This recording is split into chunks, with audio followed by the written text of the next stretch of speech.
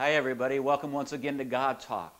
A well-known verse in the Bible is Romans chapter 6 verse 23. It says, "The wage of sin is death, but the gift of God is eternal life through Jesus Christ our Lord." Have you ever been in debt?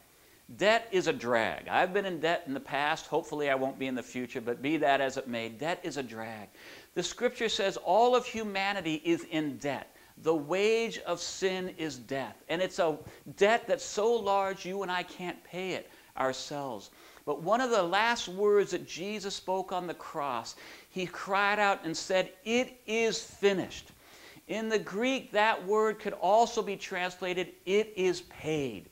The wage, the debt that we owe, it is paid. Jesus paid it for you and for me. That's the good news.